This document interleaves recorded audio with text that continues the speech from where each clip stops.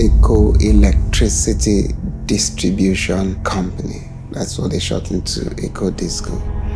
It's the product of the unbundling of what was then the Power Holding Company of Nigeria, PHCN, when the government took a decision at that time to prepare the distribution and generation segments of the power chain for privatization.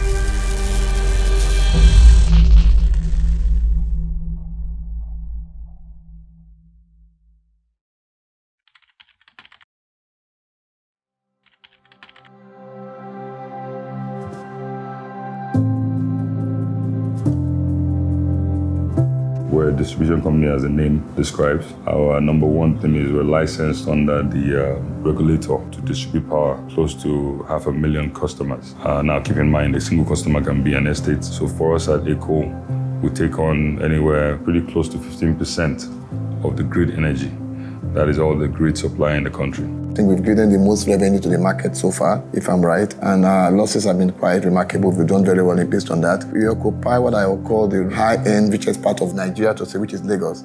We have about 11 districts running from Badagry to Ekpe, and concentration areas in Surulere, Festac, and the new Lagos, which I call Ibejuleke, is part of what we're trying to do. So Eko Disco is a small but a very densely populated disco, and very important to the country. And so far, I think we've done a lot to try and take care of our customer. At the time we acquired the disco, it was in a bad state in terms of the infrastructure, in terms of even data as to the customers, in terms of information as to historical things with the network, with every aspect of the business was analog, it was not digitalized, there was very little in terms of communication between things that you have on the field and what you have in the offices to be able to get real-time information. Before privatization, electricity was wholly owned by the government. Generation, transmission, and distribution of electricity was handled by the federal government. And it was a typical government corporation with a lot of inefficiencies, corruption, and of course, heavy subsidy by the federal government because it was owned by them. In Nigeria, we worry so much about 5,000 megawatts. Here, 3,000 megawatts. That's the total unit of power that's generated for distribution for all Nigerians to use. Now, the Millennium Development Goals tell countries to aspire to give 1,000 megawatts per 1 million of your population. So if we say Nigeria is 200 million people, really we should be talking about 200,000 megawatts. But as you know, we're nowhere near there. Post-privatization, we still have outages because the production of electricity in the last 65 years has been very low compared with the population. But it was not like we were not aware of it. We knew we were inheriting something that was going to be a difficult one, but we had a plan to make it better. Immediately, we defined the vision of Eko to be the leading and customer-centric utility in Africa and preferred choice of stakeholders. We were also clear about the mission of Eko Disco, which is to empower the quality of lives of our customers, community, employees, and other stakeholders. When I look at my board members, all my directors, the conversation never changes. Conversation is about continuing to look at the metrics for the improvement while understanding that customer feedback is key. So staying focused. Again, I always tell people I'm a customer of my own product, there's nothing better than that, which means that instead of being defensive, I can understand the critique of our customers, where we all want improvements to come, they don't come quick enough, and that is across all sectors of our economy. The distribution companies today are owned 60% by the private groups and 40% by government. Generation companies, 80% by the private group, government still retains 20%. But transmission is still 100% with the government, and that's a problem. TCN still have to go to the National Assembly to clear their budget. So what that means is that if there's a major work to be done in the network and they don't pass that budget, it's not being done. And they want that will wield the power from the GENCOs to the DISCOs. That's a major problem. And if that middle point is not profit-driven, then we are all going to lose it.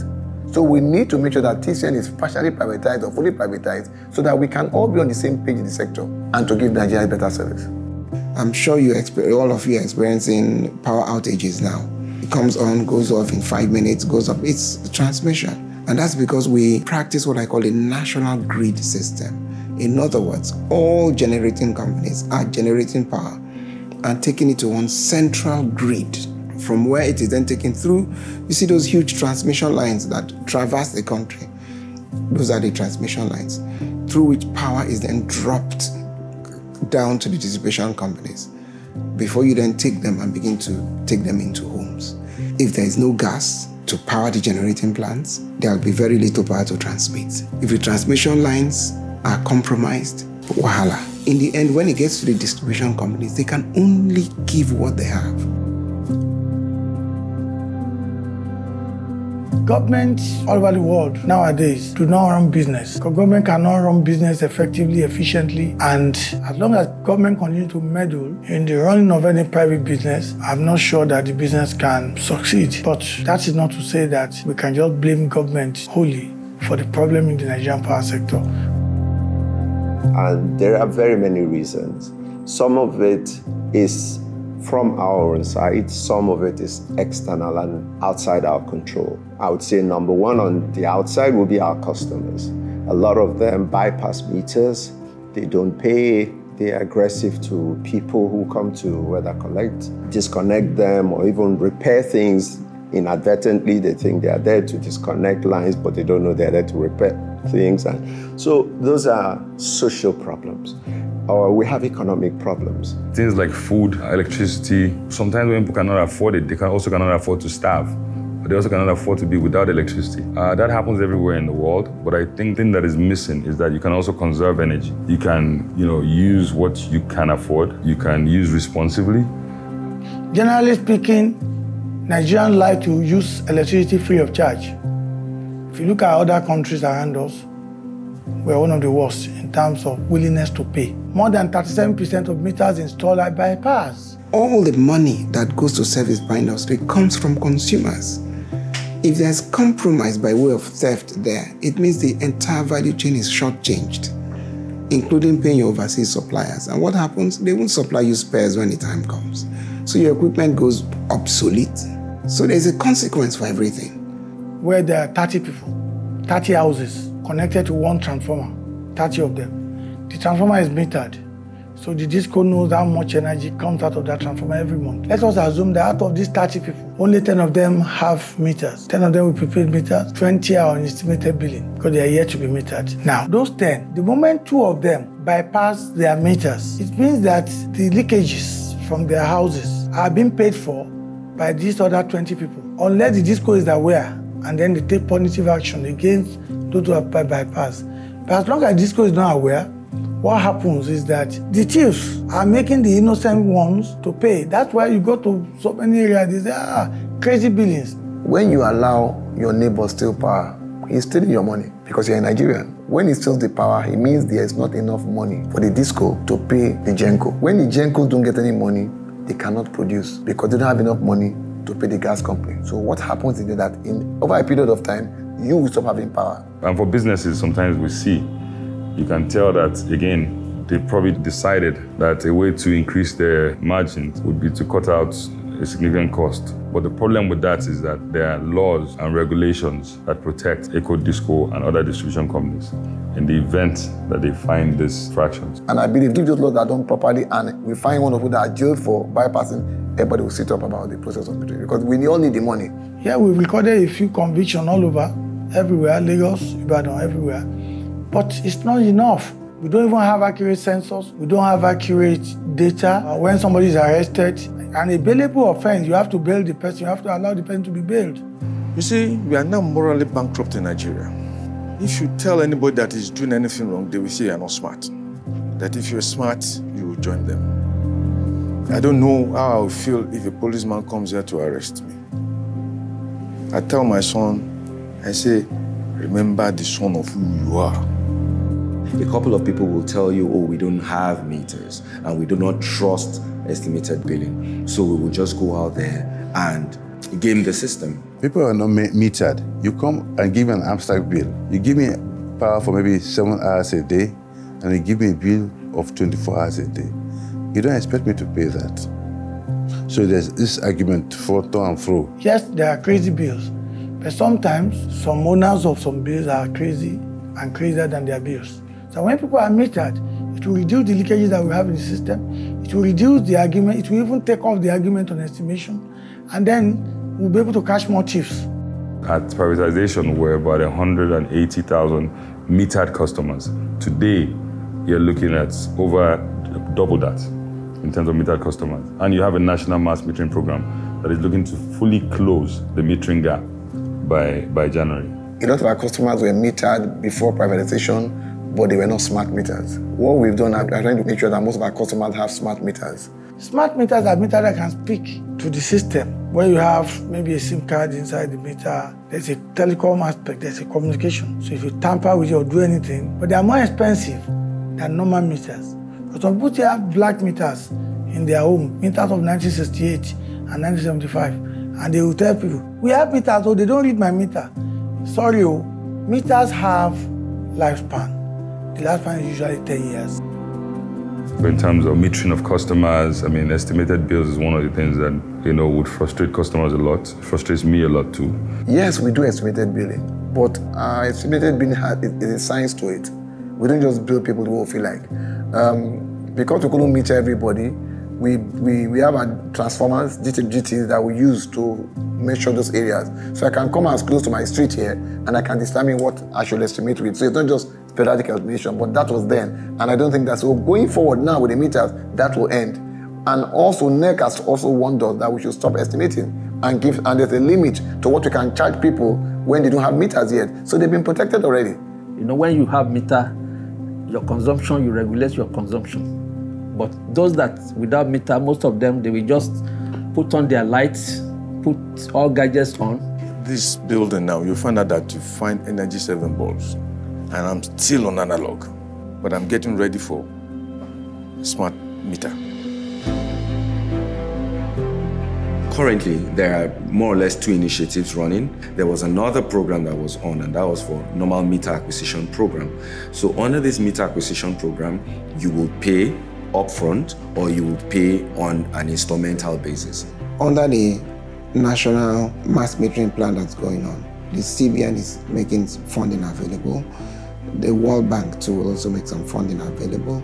And I'm sure you've heard about the Siemens initiative from the government. Will also address partially some of the meter issues. So between those initiatives, there's a meter rollout and there's no pressure on consumers to pay for them. If you want to pay, you're welcome. But in the end, you'll be refunded. Just go to our website, www.ekodp.com, and if you read through, you will see where you can actually just order for a meter. Once you order for a meter, you put in your details, your means of identification, and simple things like, how many bulbs do you have in your house? Generally, basically an energy audit of your house online. Once you're done with that, we're done, and we'll come to meter as soon as possible.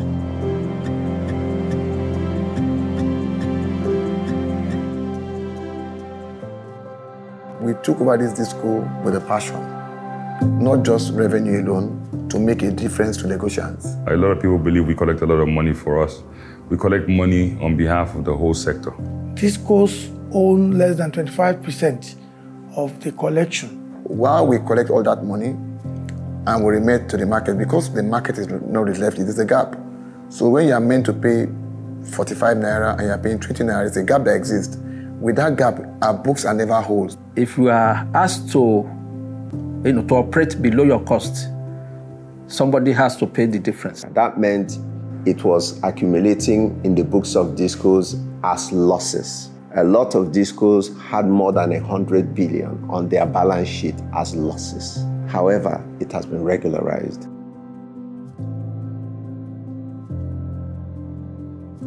We are on a journey, a very long journey since 2013. We are not even halfway yet.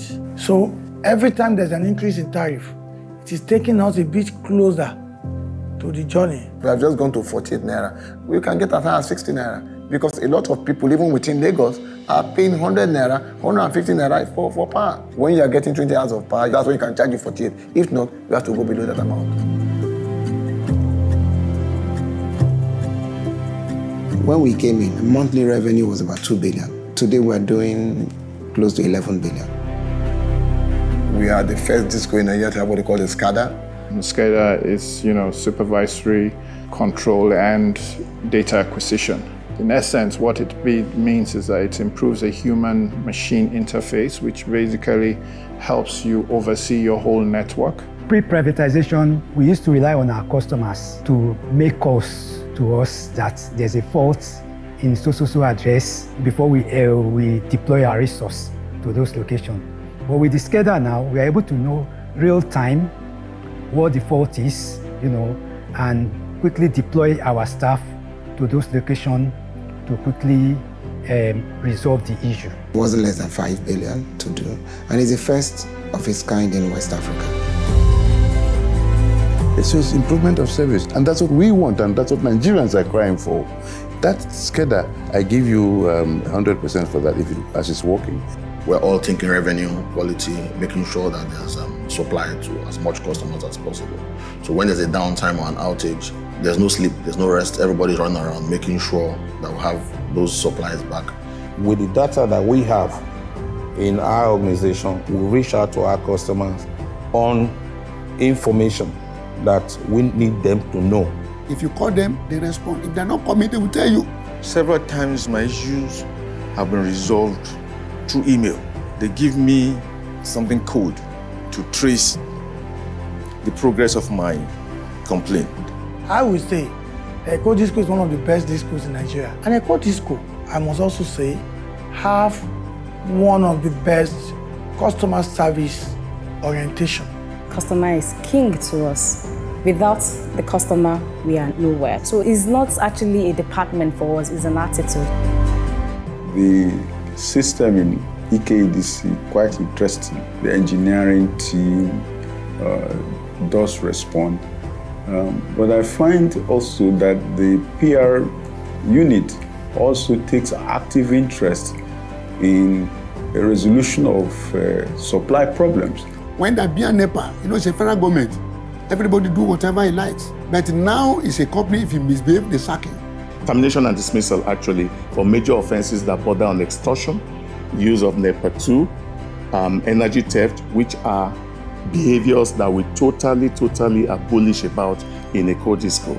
The consumers can access our whistleblowing platform on our website.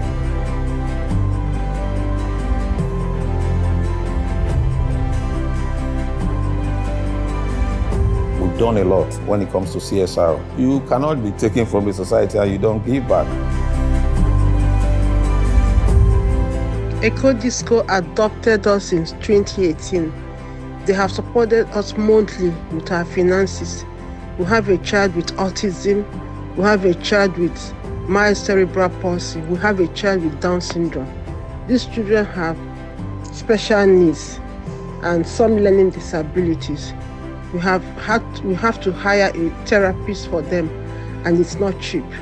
The support of Eko Disco has helped us to be able to afford it. And in so many other regards, we thank Eko Disco.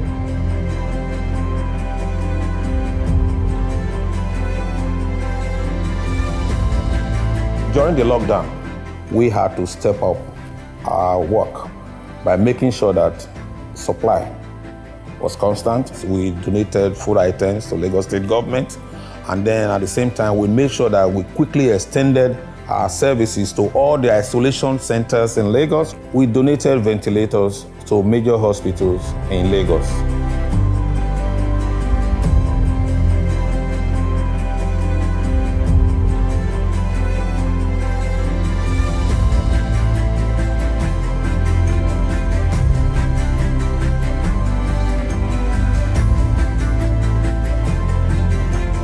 Disco is not where we would love it to be.